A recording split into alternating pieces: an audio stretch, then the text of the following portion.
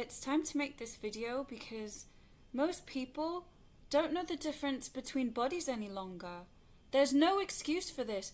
Do not tell me that some people have certain conditions that give them more masculine or feminine features. When you build a house, you start with the structure. Bones are the support system of the body. The bones do not lie. The male bones are stronger and denser than a woman's.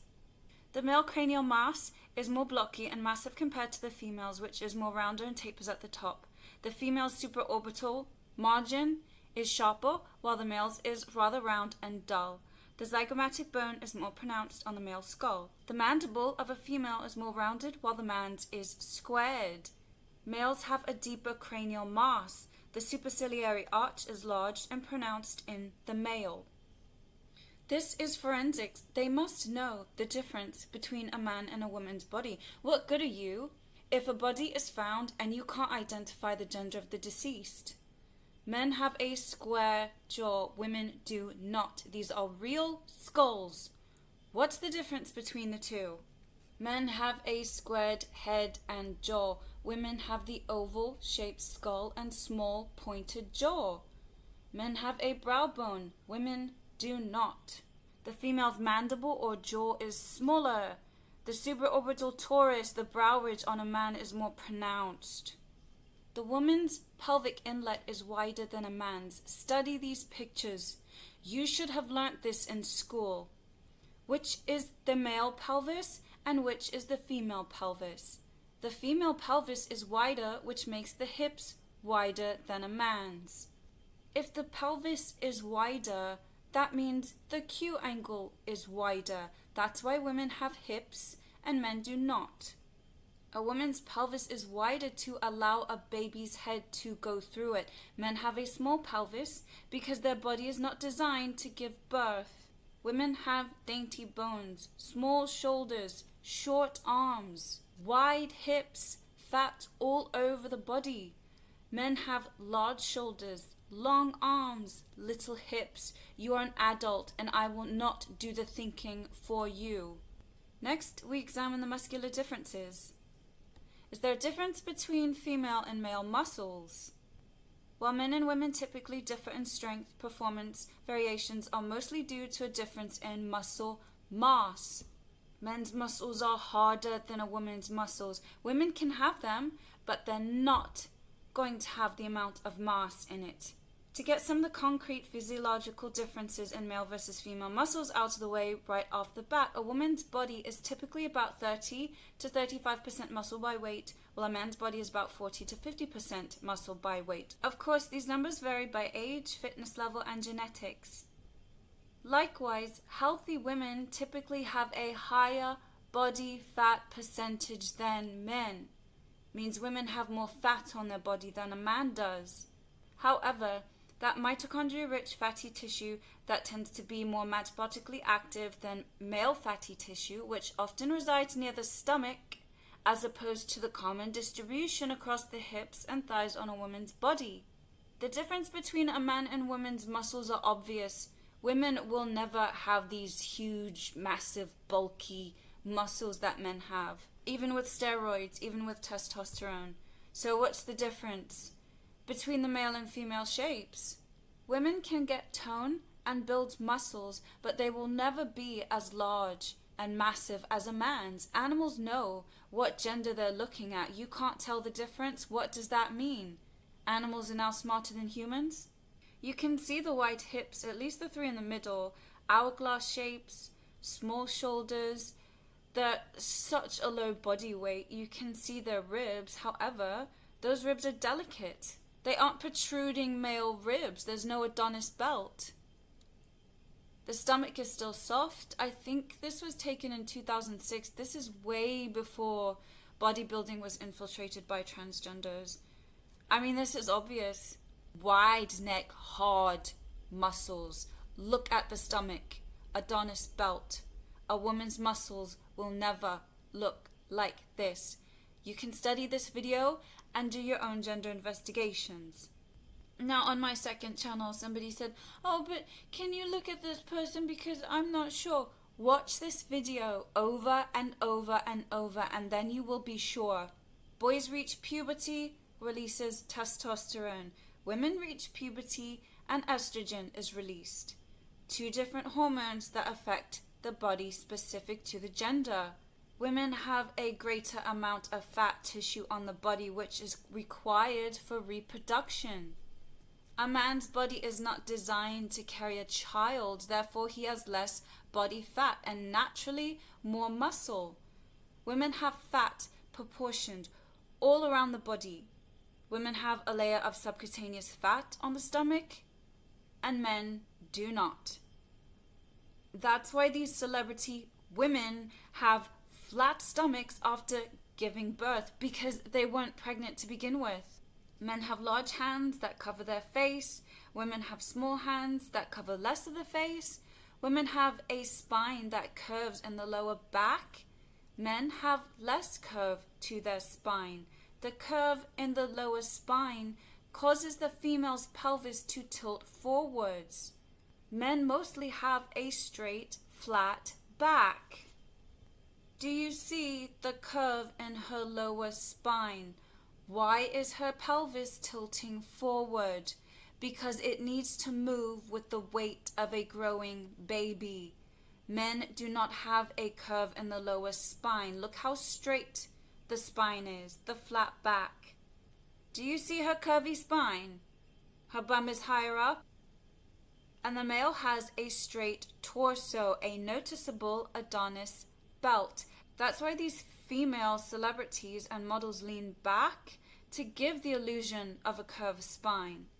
Again, the female has a curvy spine. The bone on the top of his foot protrudes. It does not on the female. A man at 35% body fat, a woman at 45% body fat. It's noticeable. The man's weight is concentrated at the top. It does not carry down to the rest of the body as it does in a woman.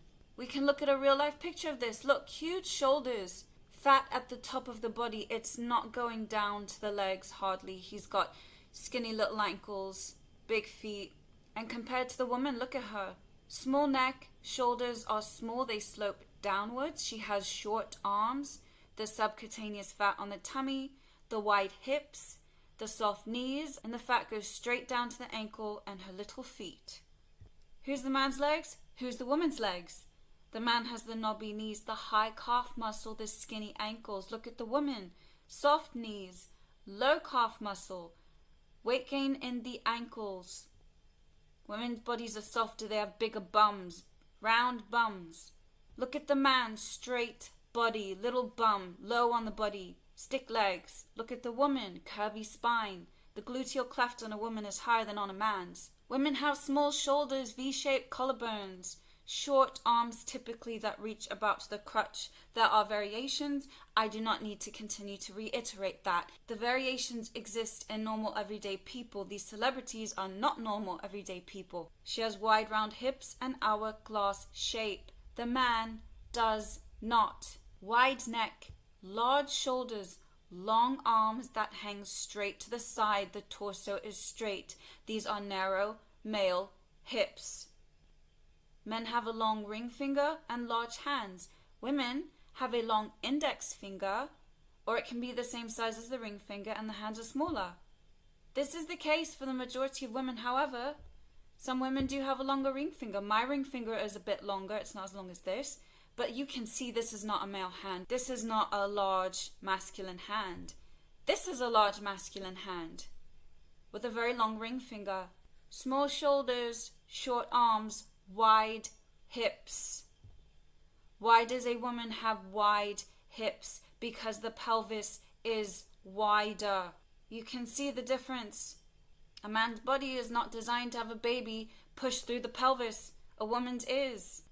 Women have smaller frontal bone, smaller temporal bones, smaller mandibles, smaller everything.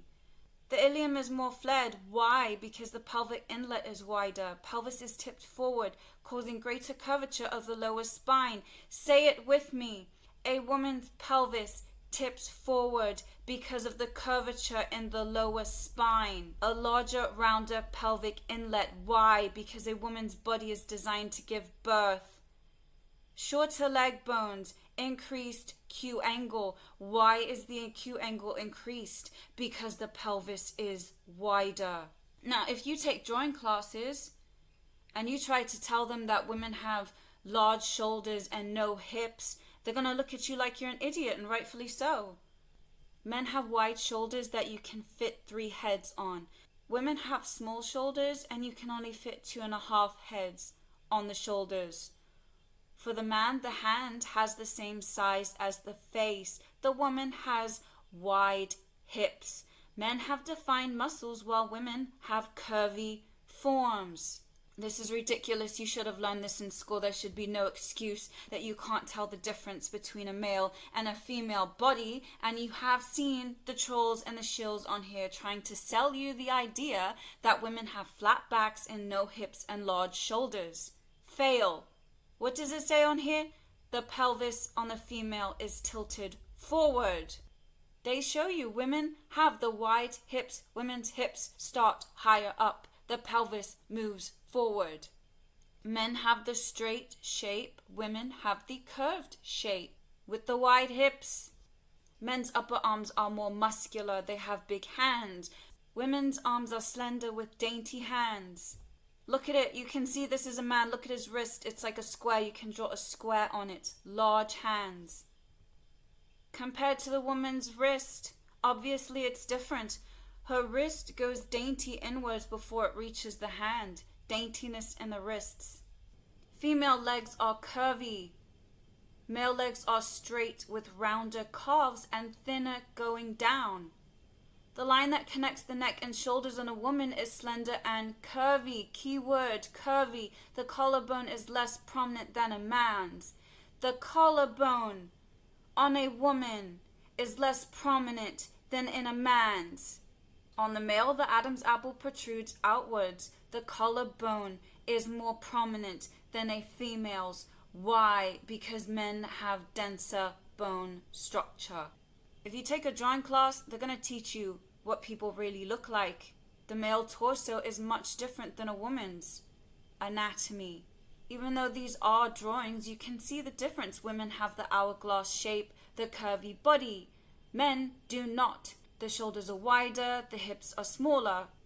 What's the difference between the male and the female? You can see it. Men have the massive skull, square shapes. Women have the oval or round shaped face, smaller neck.